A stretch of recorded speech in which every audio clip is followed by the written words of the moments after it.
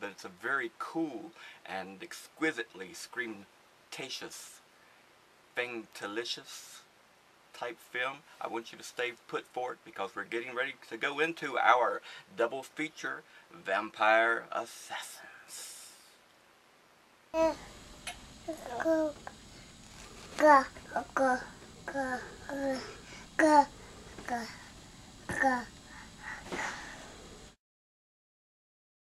Loneliness is a vice that crushes the heart.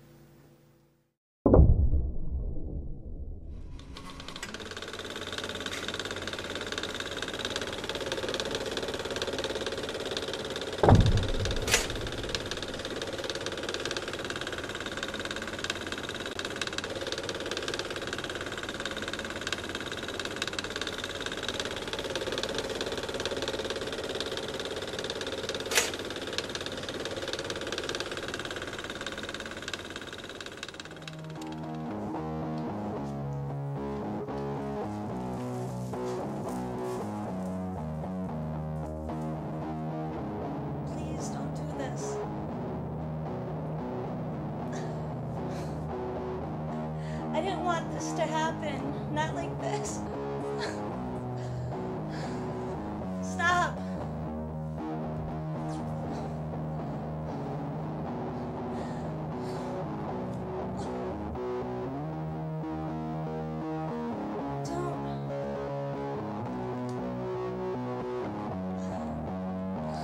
Don't.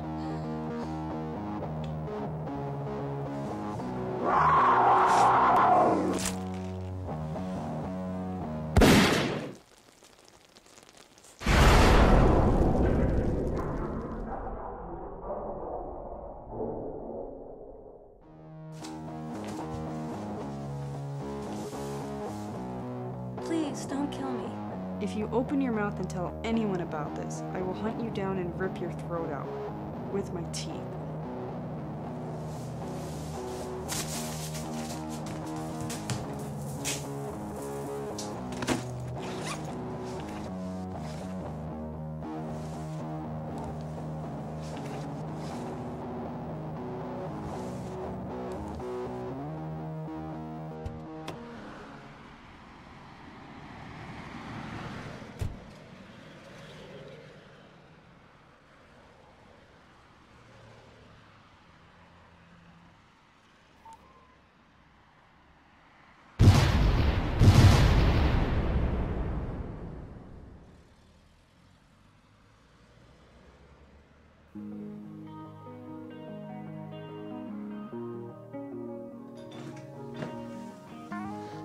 If I wasn't cleaning up messes of other vampires, I'd be a mess myself, ostracized by my clan, living on the street, or if I was lucky, in a blood den feeding off human blood cattle.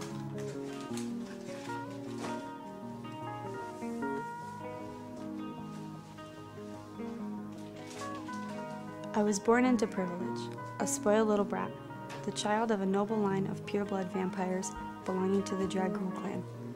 My parents were vampires, as their parents were before them. Like most spoiled rich kids, discipline was not something I embraced. During my, what humans would consider teen years, I and a few friends would terrorize the Eastern European countryside, slaughtering dozens of innocent villagers and travelers unlucky enough to be traveling the roads when we were.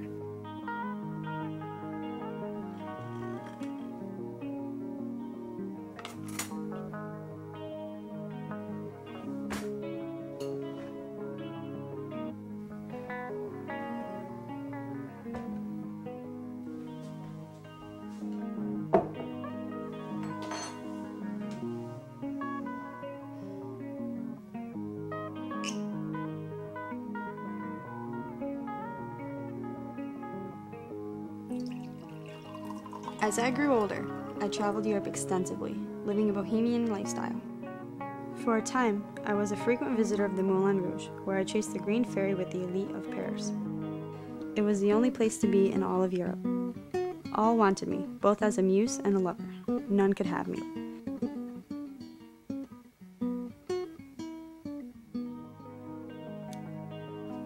Losing myself in the intoxicating milky green cloud was one way of escaping from the responsibilities of adulthood. Spoiled little me and her French groupies. I hated myself and the stupor I was always in. But the sprite kept beckoning me to swim in the bouillard vert. I stayed in Paris, outliving my friends and devouring strangers, until the clouds of war started brewing. The time of the Great Exodus. Many drug wolves sensed that there would be decades of war and strife at the beginning of the 20th century. So in the interest of our people's survival, the majority of my clan made the trek across the sea. Some stayed to keep the Clutis contained in the British Isles. I went to Cuba for a few years, then settled in New York. The mountains of the Adirondacks reminded me of home. They were beautiful, yet haunting. I traveled all over the region, feeding on the loggers and trappers at times, then settling in places such as Lake Placid and Montreal. The culture of Montreal enthralled me. It was a magnet for European vampires at that time. During the Great War in World War II, a number of vampires went back home when it was learned how devastating these wars were.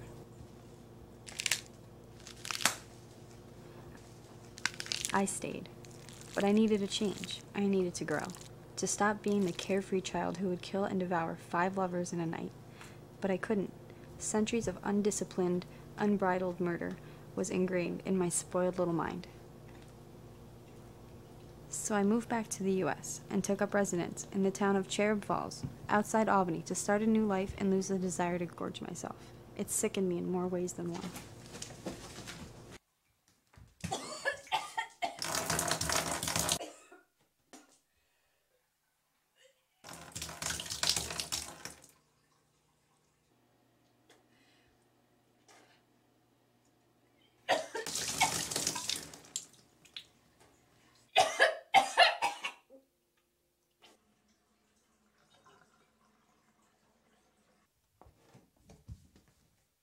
There are 2 types of known vampires, purebloods and converts.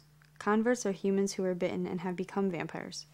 Converts are usually accidental, victims who didn't die from a feeding pureblood. They're also humans who have a mistaken belief in the romantic mystique of what a vampire actually is. They usually befriend a pureblood who wants to use them as blood cattle, but somehow escapes. The problem was that most converts are undisciplined, attracting attention to themselves, attacking, mauling, even feasting on their victims in plain sight of the public. My job was to clean up the mess. The media started having a feeding frenzy. When they referred to the attackers as psychotics, we didn't take much notice. When the media and victims started using labels like zombie and werewolf, it got our attention. When they started using the word vampire, the elders became concerned.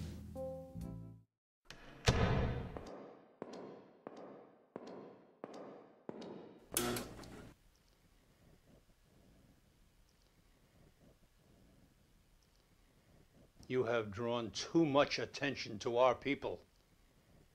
For far too long, we've turned a blind eye to your disregard for our sacred laws of non-exposure. No amount of clout which your family may wield can protect you. The seriousness of your actions warrants punishment. You will be outcast. No member of our clan will acknowledge your existence. You will be dead to us unless you pay a price. There's a growing number of humans who are converting to vampirism. And they are feasting in full view of other humans. Thank you. And it has caused a problem. The humans are starting to believe we exist. We have decided that you will eliminate this problem. In 3 days, the package will be delivered to you with instructions. If you accept it, you can win your way back into our good graces. Reject it, and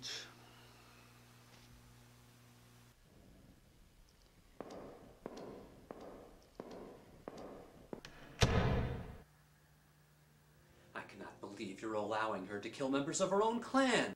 If we don't, then the millennia we have spent in anonymity will have been for nothing. Tell me again, Julius, why must we remain anonymous?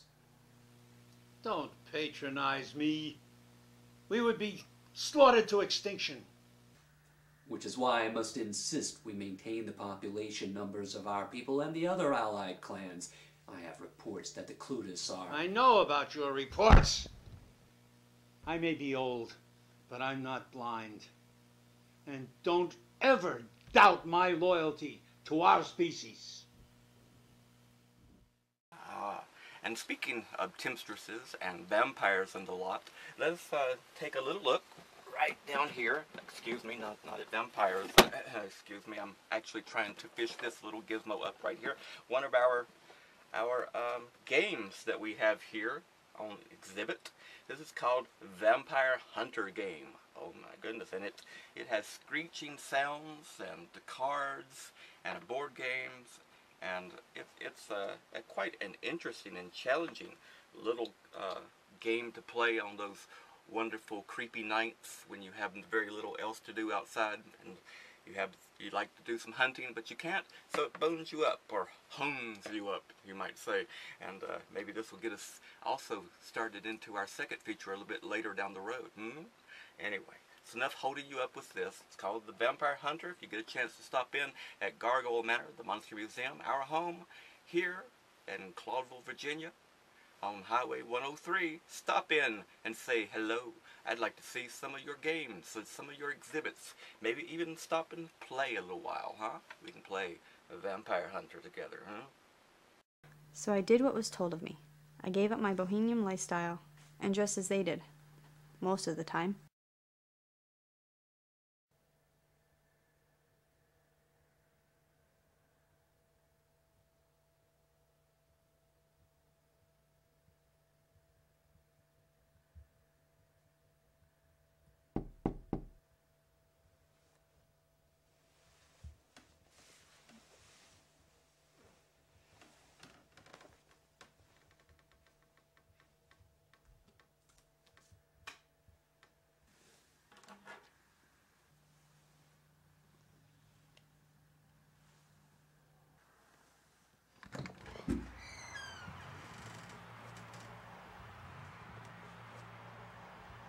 What's this?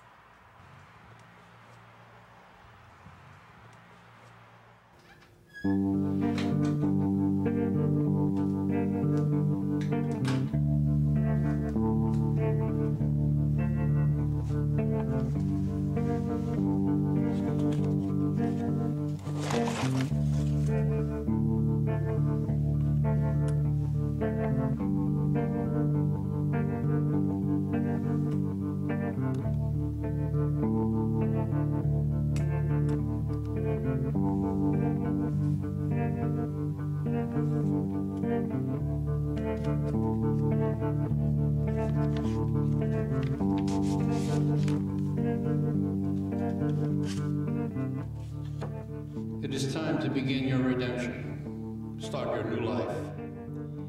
In the package, you will find your first instrument. Remember, only headshots. Enclosed, you will find a photo of your first target. I trust you will have no problem locating him.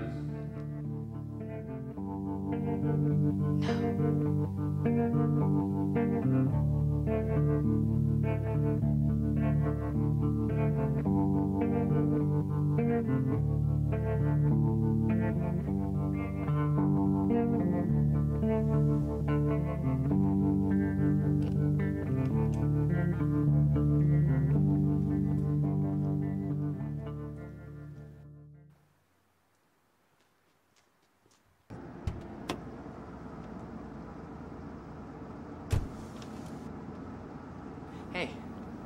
Hey, how have you been? Good. I missed you. Missed you too. Man, am I ready tonight. Oh yeah? I'm gonna go for the record tonight. Not 5, not 10. I'm gonna go for my personal best of 25 kills tonight. 25? Don't you think that's a bit much? Nah, it's a challenge. So, where do you want to go? Let's try the north end, make our way south. Sounds good. You know, I've been thinking, I'm sort of interested in getting a blood servant, convert a human for myself. Not as blood cattle, really, but someone to do things that I don't feel like doing at the moment. Like shopping, doing some laundry, cleaning the apartment. I was like, what, 15, 16 when I was bitten? I'm sure I can find a young...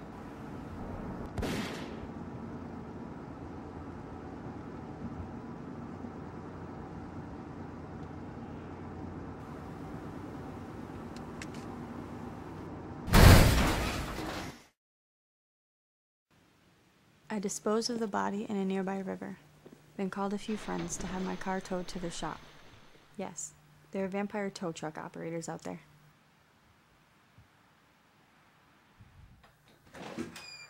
I just murdered my friend because he was a nuisance to the clan elders, and I needed to suck up to them. The hell with it. I can't complain. It's a job, a source of income, and as a perk, a source of food.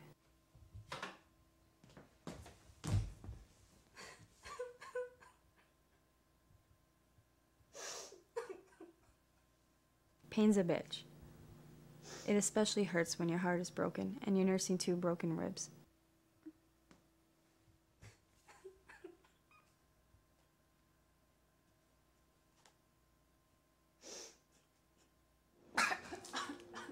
And a punctured lung.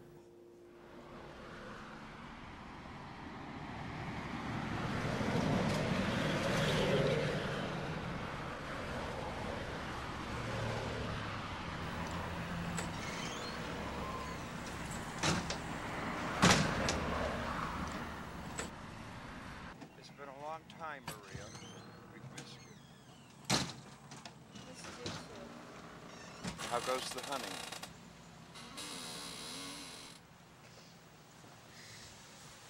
Why didn't you tell me about them? You knew what they did to my family. You knew that they existed. I knew they existed, but...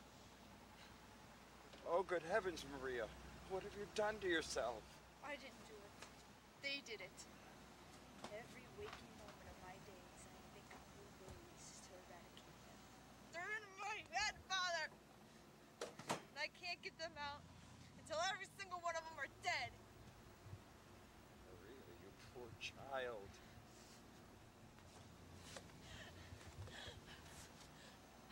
I hear my family beckoning me. I go to their graves and I swear they'll call me. Maria, listen to yourself. You're delirious. You're exhausted. You're... Oh, Father! Stop this. You're turning this into an obsession that's tearing you apart.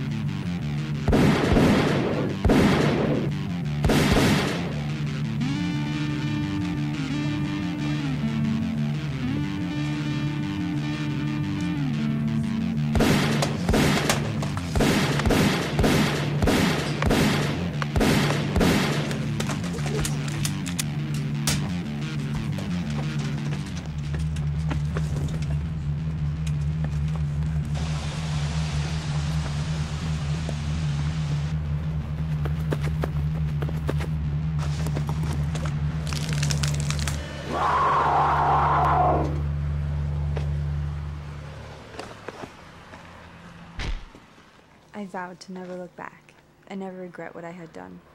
It was for the best. It was for my clan. I had to prepare my heart for a life of loneliness. The problem with this assignment was that there was to be no witnesses, most of the time.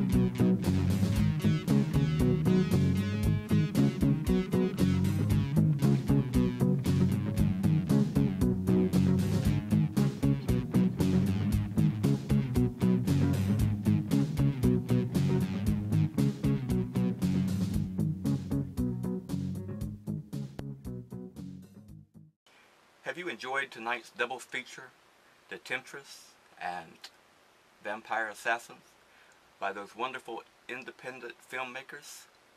I hope you have, because I most certainly have enjoyed showing them and watching them with you.